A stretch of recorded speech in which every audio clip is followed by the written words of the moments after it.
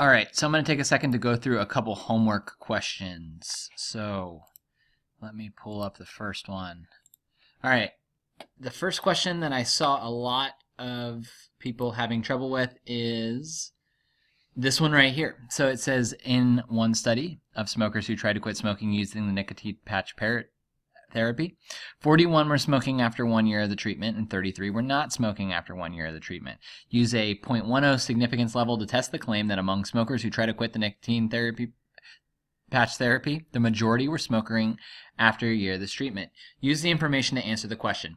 So majority, what does it mean? That means more than 50%, right? So the null hypothesis is going to always be equal, and then we want to select a proportion greater than 50%. So when you go through these and take a look, this one right here is less than.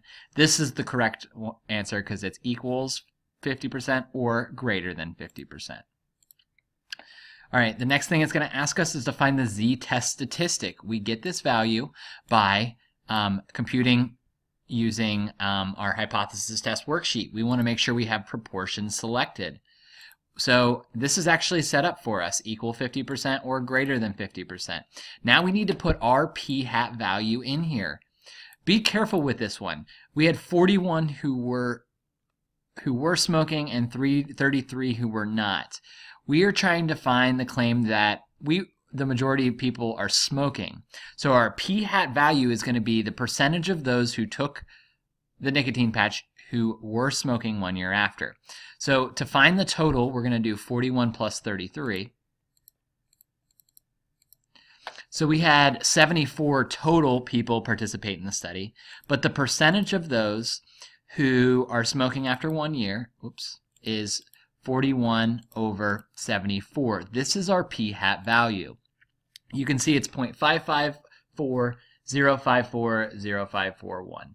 So I'm going to, we do not want to round this value. I want to take this out at least 6 decimal places. So 0.554054, I think that's good enough. All right, the sample size, how many people? We said that there were 74 participants, and this time we're going to use the significance level of 0.10 or 0.10. And now we're going to fill in these values according to what we got on the spreadsheet. So the z-test statistic is this value right here, round 2 decimal places, so that's going to be 0.93.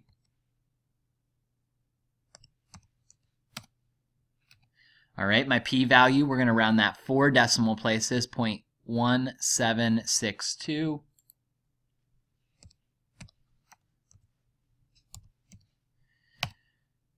And finally, since our claim was H1, we need to see the word support in our claim. Now, is our p-value greater than our significance level?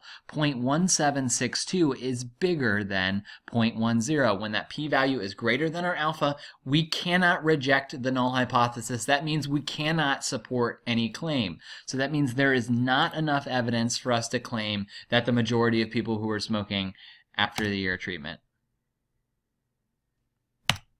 All right, so do these results suggest that nicotine therapy is ineffective?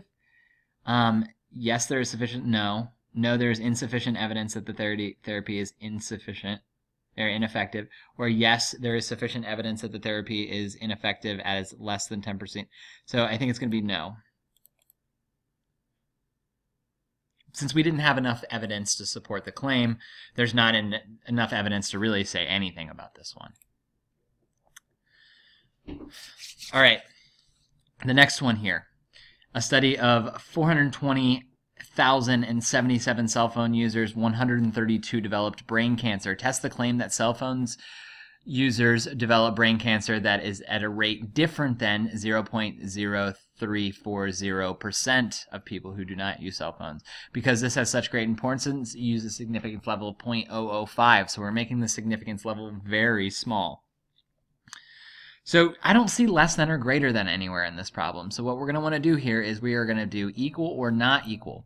Now here's the trick. We haven't seen this yet, but it's the claim that cell phone users develop brain cancer at a rate different from. So our claim is actually going to be H1, even though we're going to be using the equality. We're not going to see this a whole lot here, but this is a case where that happens. All right, so the z-test statistic. Now we need to get those values, that p-hat value.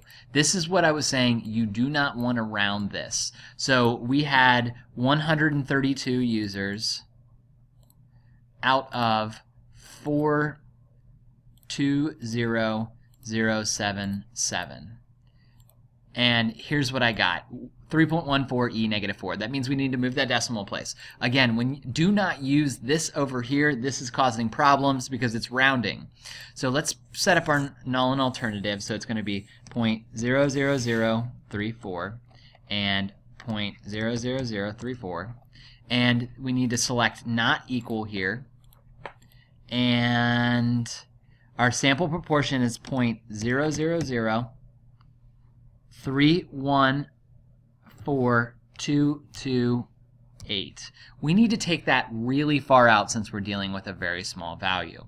My sample size was 420,077. I'm going to just check that one more time. Yep, that's right. 420,077. And this time we are using a significance level of 0.005. All right. So now we're ready to answer these questions. Our z-score or z-test statistic is negative 0.91.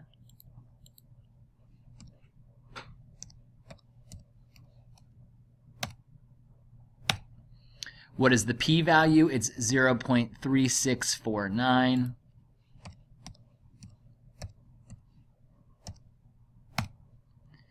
And again, now we're going to compare p and alpha. So our p-value is 0.3649. Our significance level is tiny, tiny, tiny. This is bigger. Again, p is greater than alpha. We're dealing with a situation where this test is basically inconclusive. So we're going to say that there is not sufficient evidence to support the claim that cell phone users develop brain cancer at a different rate. It's just not different enough.